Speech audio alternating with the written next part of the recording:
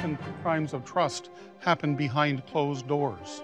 Chinese families, because of the respecting of the seniors, because of the hierarchy, if there was a victim, they wouldn't even come out to say something about that. See changes in how your neighbors are. If you had somebody who goes to a senior center and all of a sudden they're becoming withdrawn or they're not eating well, they are starting to not bathe, then something is going on. If it's an adult child or a spouse, they're limiting the person's contact with service providers, doctors, other family members. You're noticing there's unexplained falls or unexplained bruises. Those are things to really be looking for. From the Zoomerplex in historic Liberty Village, the Zoomer with Libby Znaimer. Welcome to the Zoomer. I'm Libby Znaimer. Every year, thousands of Canadian seniors report being victims of elder abuse. In 2018 alone, more than 12,000 people aged 65 and older did so, many of them stating that their abuser was a family member. So many more cases, however, go unreported, either out of fear, embarrassment, or the inability to reach out for help. We'll explore what you should know to protect your loved ones, but before we dive in, let's tee up the topic. Did you know 1 in 6 older adults worldwide have been abused in the past year? And as many as 2 out of 3 people with dementia suffer abuse. Elder abuse is one of the most underreported crimes in Canada. It's estimated that only 20% of incidents are ever reported. Typically, victims know their abuser. Family members commit 2/3 of elder abuse cases. The most common abuse perpetrated by family is financial abuse, affecting over 60,000 Canadian seniors. But it can take many forms, including physical, emotional, sexual harm, and neglect. Elder abuse has been called the silent crime. But together, we can shatter that silence.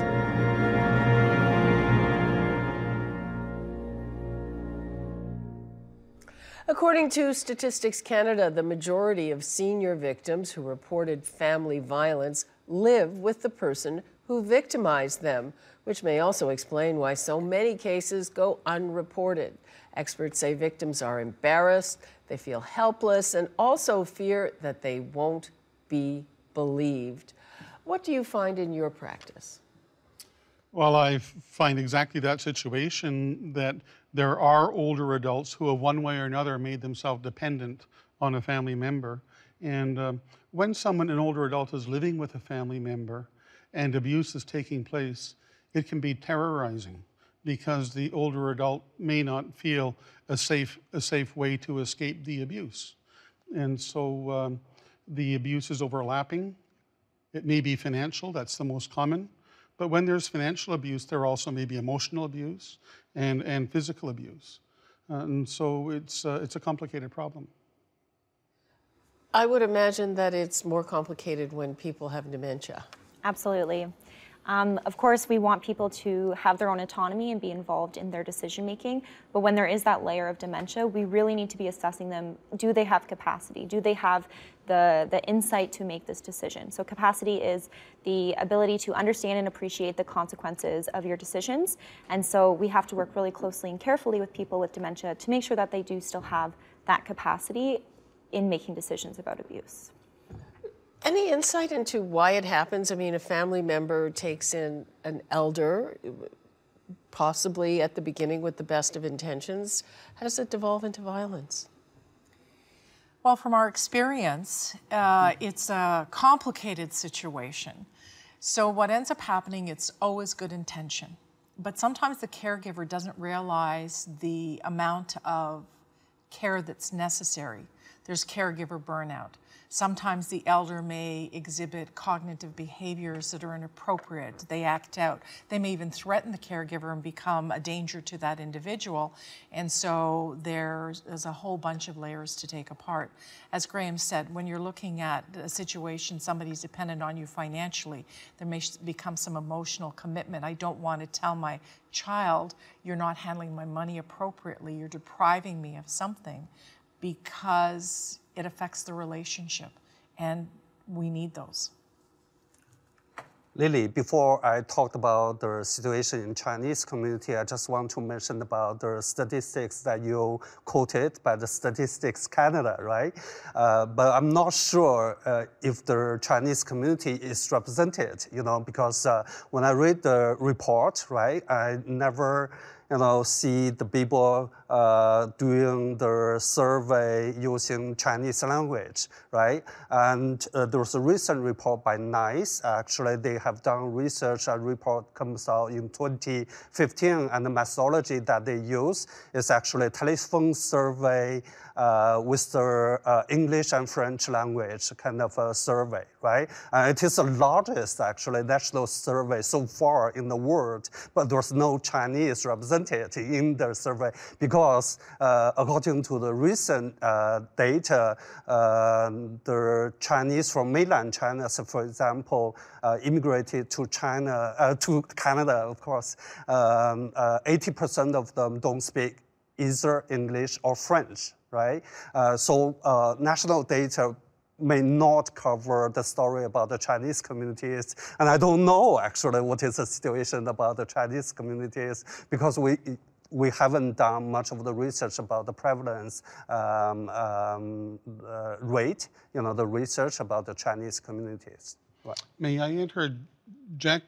Let's just hear from Bill for a sec. It's apparently more common in rural communities. You're from... It is, yes, I'm from Nova Scotia. Nova Scotia, we have one of the highest reported rates in the country, and we know that those are much lower in the actual. CARP actually runs a program in Nova Scotia where we do programs for seniors teaching them how to avoid scams and frauds, including this kind of action. And what we find so often is people come up and tell us after about their personal experiences with it. We say, well, did you report it? And oh no, either they were too ashamed to report it, that they could have been duped by something like this, or they don't want to tell tales on a family member, a friend, or a caregiver, because that's the only person in the world they have to relate to. Well, I just want to respond to Professor Zhang by saying that in my experience of 21 years as a staff litigation lawyer litigating elder abuse claims on behalf of survivors of elder abuse, this is really a pan-cultural problem. I don't have any statistics on any particular cultural community, but I can tell you that I've had persons of every cultural background come through my door, and often with the use of interpreters where the person can't speak English. And the cultural effect may be more profound in some communities than others. For example, Asian communities have a very high respect for older adults in comparison to many Western cultures. But the same problem happens again and again, no matter the background of the person. Okay. When we come back, we'll discuss physical abuse and neglect and what you should look for if a loved one is in danger. Stay tuned. The doctors may have a misconception about elder abuse, but for physical abuse, yes, it's very clear.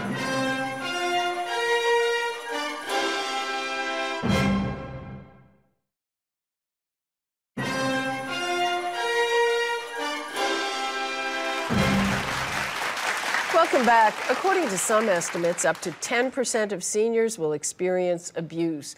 That would mean there are about 650,000 victims now, based on current population estimates. 60% of senior abuse victims are women, and they are more likely to be abused by a spouse than another family member. So what are the telltale signs that someone is a victim? Well, it's a very good question that you asked, Libby, because there's 7 types of abuse and each one has their own different signs. But a common one to look forward to, especially if you live in rural Ontario like I do, is to see changes in how your neighbors are. If you had somebody who goes to a senior center and all of a sudden they're becoming withdrawn, or they're not eating well, they are starting to not bathe, or they are fearful, then something is going on. And the best way to deal with it in a lot of cases is to start a simple conversation to find out what is going on with these people. Let me just ask, couldn't all of those things be an indication just of a worsening condition? It could be, absolutely. I think that you know, we don't want to generalize. Every case will be so different, but they are things that we need to keep our eyes open for. Other things to pay attention to is if, you know, the person, if it's an adult child or a spouse, they're limiting the person's contact with service providers, doctors, other family members. And I think that it's safe to say a lot of us have those gut instincts. And if you feel that something's wrong and you feel like there are red flags, like Elizabeth said, speak to the person. Say, I've noticed this and I'm concerned. Let's talk about what's going on. I'm here if you need me. I think that there is some ways that could be the worsening of the condition, but it's also about how the person's acting, what they're presenting with, if they seem a little bit more, you know, reserved, if it's out of character for them, if you're noticing there's unexplained falls or unexplained bruises. Those are things to really be looking for. In your experience, does just opening the conversation release the floodgates? It may, but only if there's an assurance of confidentiality and that the older adult is not losing power and control over the situation. I think the common thread is that isolation is the enemy of healthy aging. And when abuse is taking place, it's more likely to take place when the person is isolated from their faith community or their cultural community, from their families and friends, from their neighbors, from those who can give them support. Because often elder abuse is a crime. It's not always, but when people commit crimes, they don't usually commit them at the corner of Yonge and Bloor unless they're wearing a mask to conceal their identity. Most often crimes of trust happen behind closed doors. And so to disclose, the person who has lost power and control over the relationship, the older adult who's a survivor of the abuse, needs to be assured in some way that they are not further losing power and control over the disclosure process. Bill, have you had experience asking those kinds of questions? Oh yes, very much so. And when we ask, we find first of all that people are often reticent to say anything, and when they do, they're being very cautious. One of the problems is in many parts of the country there is no duty to report. So people who might notice, for instance, financial abuse, whether it's the banks, financial institutions, places like that, don't have to report and aren't trained to do so. And one of the things that we've been asking for in the eastern provinces is more control around that area, making sure that when there's some suspicion of this kind of thing being perpetrated, that it be followed up on. Now, in the Chinese community, Chinese culture, the respect for elders, and there's an expectation. Right. And I remember reading, even in China with the single child policy, that a lot of them aren't taking care of their parents, and it's a big shame. So how does that play into things? Yeah, that's our assumption that Chinese families, you know, because of the respecting of the seniors, you know, because of the hierarchy of the seniors over juniors, right? And the situation for them would be better. But that's only the assumption. You know, we don't know. There's still a lot of things happening actually in the society. And the only thing is, if there's a victim, they wouldn't even come out to say something about that, right? So the way to detect that is actually when they regularly attending some activities and suddenly they disappear from the community. That may tell something. The other you know, channel to know about the situation is through the Chinese doctors, right? The doctors might know more than the community about the situation, but the doctors may have a misconception about the elder abuse. But for physical abuse, yes, it's very clear. But for other kind of emotional abuse, it's very difficult to detect. So we may even need to talk, you know, in Chinese communities among the doctors and see how people perceive elder abuse. I think that's the first step for us. Right. No. What constitutes, how do you decide that something is emotional abuse? I don't know who wants to answer that. Well, I can give you an example of emotional abuse that overlaps, which is, I can remember one occasion in particular, and many other times, representing an older woman, widowed, in a long-term care home, whose adult son or daughter has sold her home using a power of attorney and absconded with the proceeds. And when I've written to the adult son or daughter inquiring into the management of the finances, that person comes back to the widow and says, Mom, if you ever see that lawyer again, you'll never see me or your grandchildren for the rest of your life. And so... You're nodding. Everybody's nodding. And so I don't know that there's really a definition that comes to mind, but you know it when you see it. And I think of elder abuse typically as a more powerful person taking advantage of a power differential that arises because of age. And the power differential may have many different aspects. It may be in terms of caregiving, it may be in terms of transportation, it may be in terms of the most important thing that in an older person's life is their relationships, such as you'll never see me, you'll never see your grandchildren. But when you see this abuse of the power differential and it's emotionally harming to the older adult, there's no doubt about it. Okay, when we come back, not all forms of elder abuse are physical. Financial abuse and exploitation can leave many seniors alone, helpless, and penniless. That's next.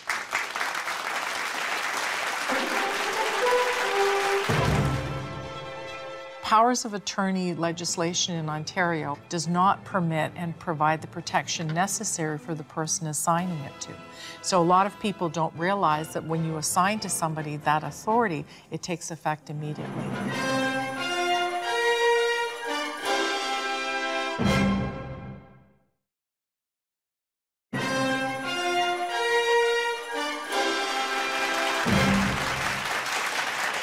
Welcome back. Financial abuse is the most common form of elder abuse, and tens of thousands of seniors say they've been victimized one way or another.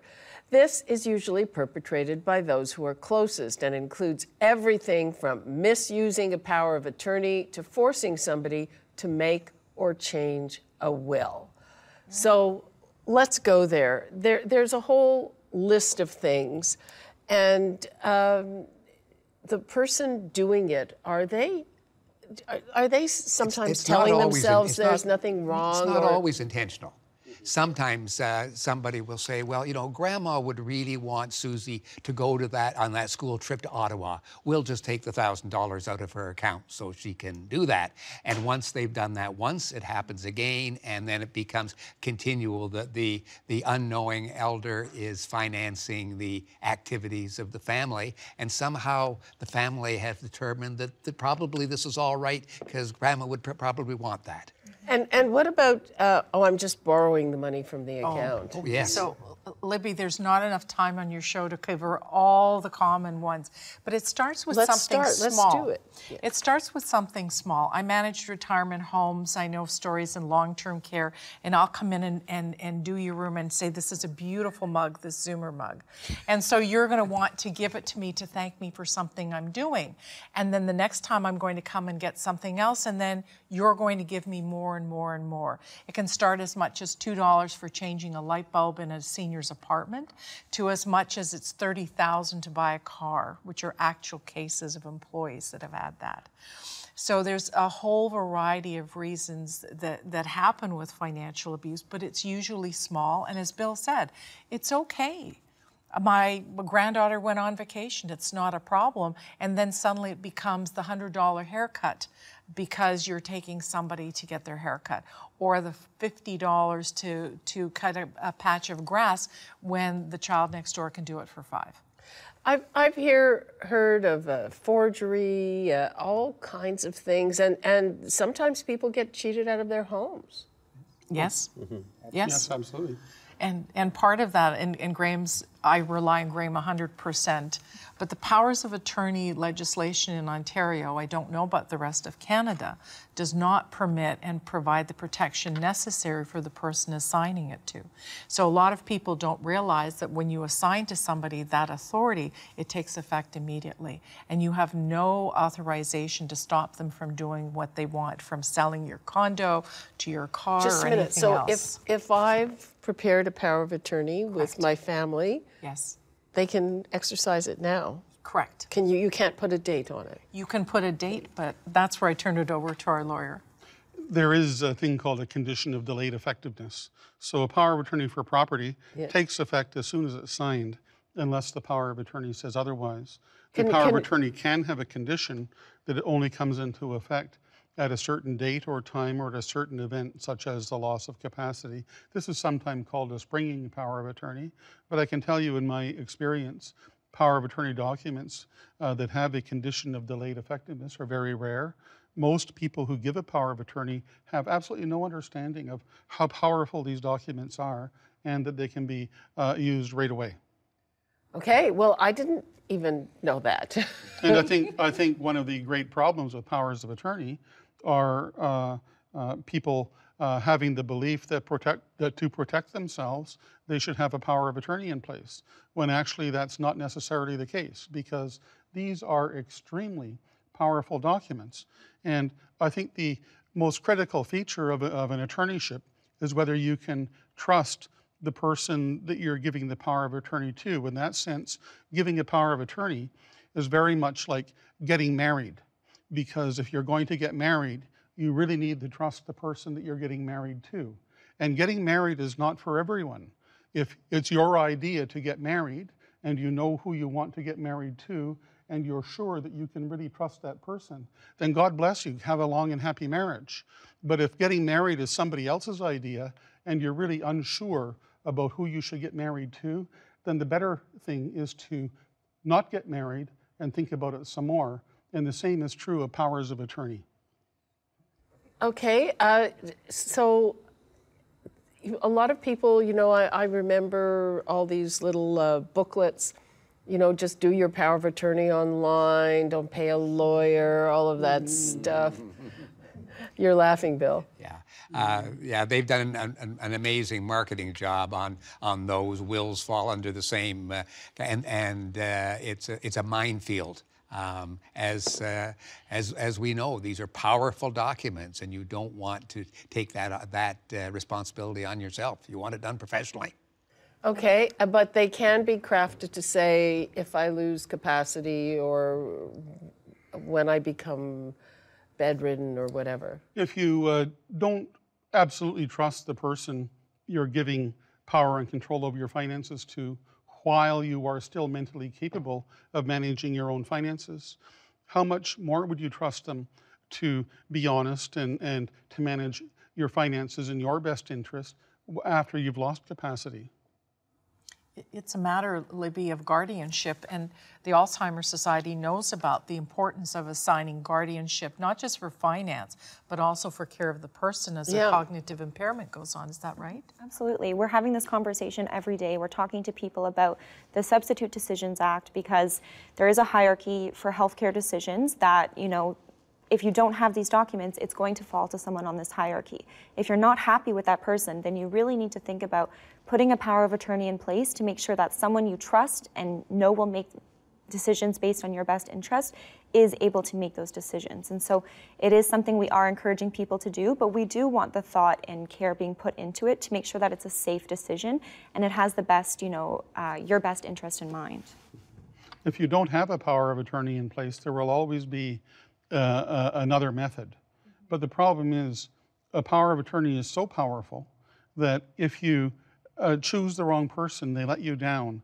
The only way to cancel a power of attorney if you've lost mental capacity is by a court application. Whereas if you hadn't made a power of attorney in the first place, then there would be another mechanism that might not necessarily involve going to court. Okay, so if you don't have a power of attorney, what's the other mechanism? Well, another mechanism for property could be what's called a statutory guardianship, which doesn't involve going to court. It would involve someone arranging for your capacity assessment to manage property. If you're found incapable, the Office of the Public Guardian and Trustee would have legal authority to manage, but they don't want to do it. They have the authority to delegate that to a person who applies for it. And if they delegate the authority, they can also take that authority back if the power is abused. If the decision is a personal care decision, like a treatment decision or admission to long-term care, someone can apply to the Consent and Capacity Board to become your board-appointed representative for that decision, but that avenue is not available if you have already made a power of attorney for personal care. Okay, it sounds much more complicated than making a power of attorney. And provinces are all different. Not all of those apply to provinces outside of Ontario. And I've heard stories about things that happen when people are taken care of by the public guardian. I've heard stories about people being put on buses and sent to another province. That's true, but the thing about a power of attorney is that, like a marriage, it can be much easier to get into than it is to get out of. Yeah. That's a good analogy. Yeah. Okay. When we come back, how to tell if someone is being abused financially and what to do about it. That's next.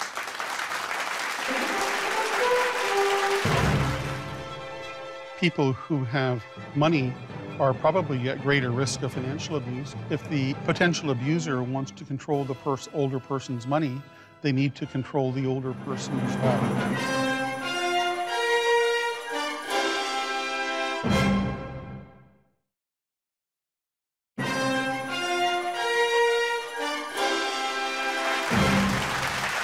Welcome back. We've just discussed all the various forms of financial abuse and why it's so difficult to report. So how can we tell if this is happening? And that can be especially difficult if the victim has cognitive challenges. So again, you've outlined what's happening, but you have someone who is older, perhaps cognitively challenged, and they're fairly isolated. So who's going to know? Well, that's the real problem. Is that coming back to the issue of isolation, I find that people who have money are probably at greater risk of financial abuse than those who have little money because there's more interest where there's an estate. And secondly, if the potential abuser wants to control the older person's money, they need to control the older person as well.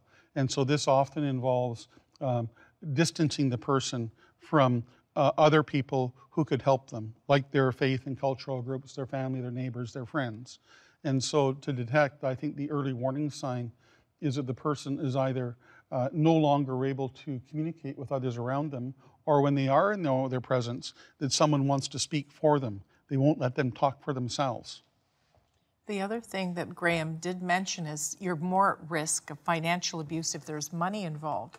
However, if there isn't money involved, then children or the POAs may choose to abandon the elder. Yes. So they stop taking care of their needs. They may be neglecting that elder so that they go hungry, or they may need medical attention and they're not receiving it. So it also has its negative repercussions as well. Or abandonment after the money is exhausted. In other words, once the money is gone, then the older adult is dumped, which happens routinely.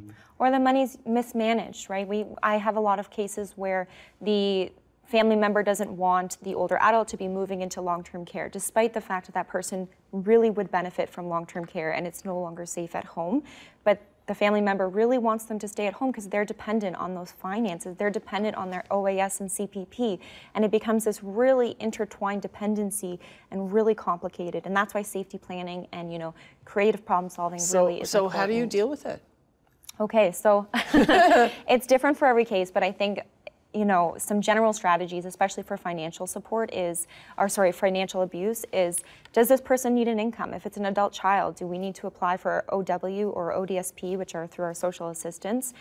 Is there a way that we can secure this person's support, financial support, so it's given only to the older adult so that the perpetrator or the abuser, whatever you want to call them, doesn't have access to that? How can we make sure that this finances goes to the older adult and is used appropriately?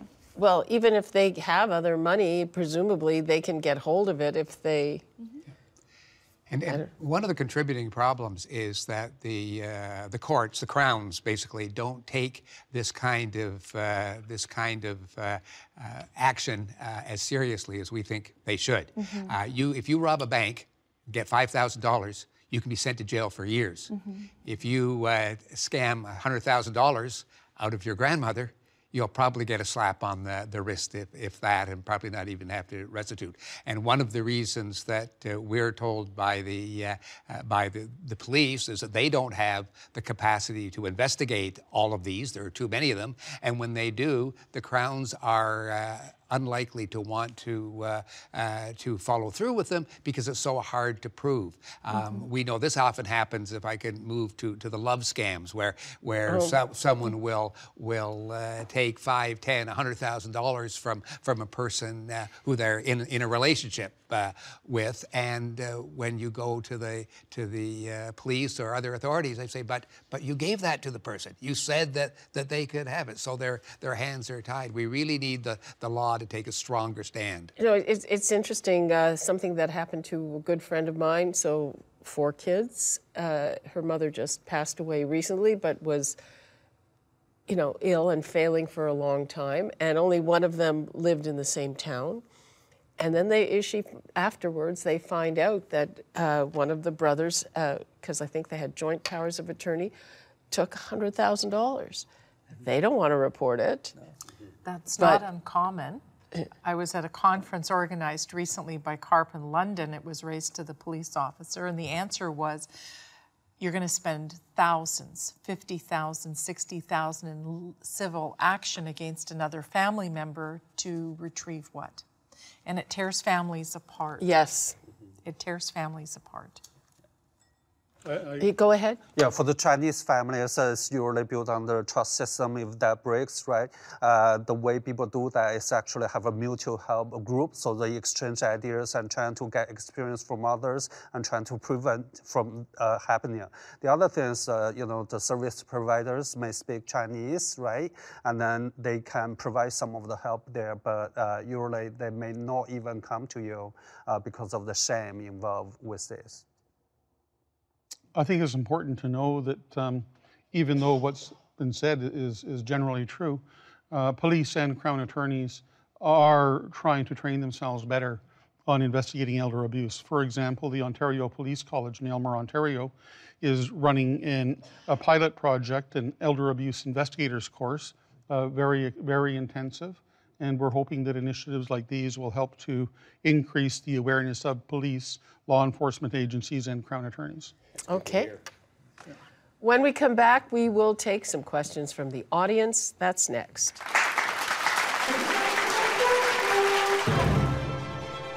Here's my situation. Is there an elder abuse prevention network someplace I can report to?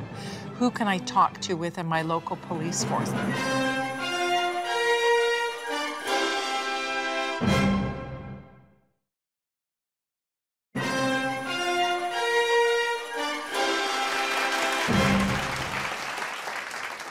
Welcome back. We'll now take questions from our audience, starting with Paul. Hey, Paul. Thank you very much for having me. In my situation, I'm an only child. I have no other siblings. My parents are gone. So I do have a wife, but say she predeceases me with no children. I'm all by myself. Now, who is going to advocate for me as I get older? Is there organizations? Are there people who I could call upon to say, I'm going to need some looking after as a third party, someone who is not biased, someone who is who could look out for me? I understand the power of attorney, and I'm thinking that we have powers of attorney in our family. Now it doesn't sound like such a panacea, but still, I'm wondering what, if I'm all by myself, how do I have someone look after me with my best interests? That's a very good question, Paul. I know in the state of Minnesota, they have something they call an honest lawyer system, where you can actually go to an organization like a foundation and contract out your needs, whether it'll be financial or it'll be social services. But in Ontario, it's the public guardian and trustee model unless you assign it to someone else. Am I correct, Graham? No, that's true. And I think what you really need to do, Paul, is to draw on your personal relationships, because there are not organizations that are going to be able to ride to your rescue and come to your aid on your behalf, except for the public guardian and trustee, which does do good work, but you're a small fish in a big pond. And so if I can give you an example, I had a client who walked to my office until she was 98 and a half years old. She was a widow. She'd been widowed for more than 50 years, and having been a woman who came of age during the Depression, she was a childless widow. She'd outlived all her siblings, all her nieces and nephews. But she had she was a very social woman, and she had made friends with a man who helped her, and she trusted him.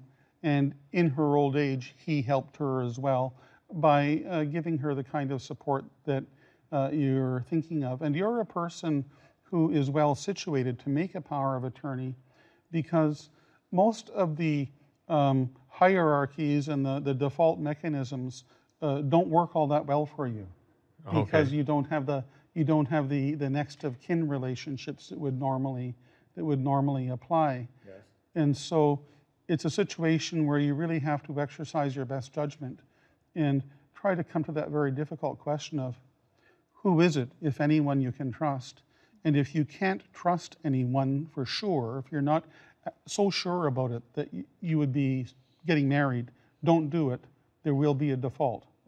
I really want to say that I'm worried that this panel has made people fearful of signing powers of attorney. And I think that, going back to that, powers of attorney can be really amazing documents that offer a lot of support and structure.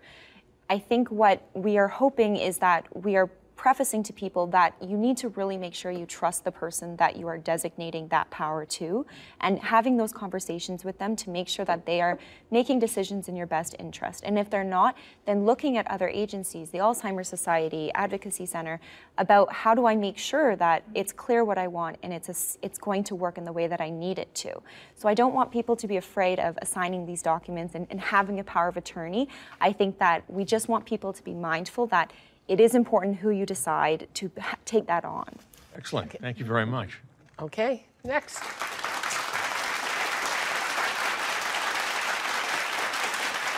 Okay, next question from Ramona. Hello, Ramona. Hello there. I'm from BC, and in British Columbia, there is Crime Stoppers where you can report abuse, senior abuse. Is there anywhere like that in Ontario or the rest of Canada? Crime Stoppers, you report and you're totally anonymous. Yeah, we've got Crime Stoppers here. So for elder abuse, you could visit the Ontario Society of Senior Citizens organization's website. We have a complete list of everybody you could possibly reach out to in Ontario. But a really easy starting point for people is to call 211, which I believe is national right now. And you can say, here's my situation. Is there an elder abuse prevention network someplace I can report to? Who can I talk to within my local police force? The police will come. They don't come with sirens and their cars blaring. They'll send somebody plain clothes to talk to you about that if they think there's some risk and harm that may be immediate. There can be, if there's medical, then there's, could be associated with the various medical professional associations. If it involves a lawyer, there's the law societies and so on. But I'd start with, unless there's immediate risk of harm, I'd start with 211 and say, where do I go? If the abuse concerns a person who has diminished mental capacity, the person might not be mentally capable of making their own decisions. And as a result of that incapacity, they're suffering serious adverse effects, including loss of property or inability to provide for themselves. Then in Ontario, a person could make a report to the Guardianship Investigation Unit of the Office of the Public Guardian and Trustee, who has more extensive powers of investigation under Ontario law than the police have under the criminal code. And so that would not necessarily be an anonymous process, but it would be a confidential process in the sense that the Public Guardian and Trustee would not release personal information to third parties. Okay, Thank you very much. Thank you, Ramona. When we come back, final thoughts from our panelists. That's next.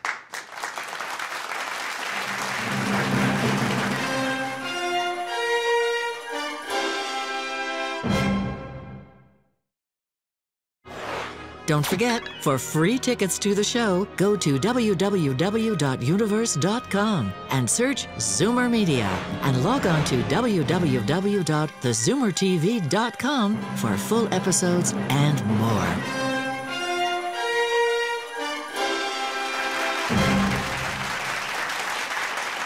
Welcome back to theZoomer. It's now time for final thoughts from our panelists, starting to my left. Well, I think that to prevent abuse in your own life, the most important thing is to retain power and control over your finances, over your decision making, not to delegate that to other people if you can avoid it. And with respect to powers of attorney, which are very powerful documents, not to necessarily fear them, but to respect them in the way you would respect other significant relationships, like a marriage, for example. I think my takeaway would be that we need stronger laws to prevent elder abuse and more stringent ways of making sure people who are in a position to observe them are required to report them.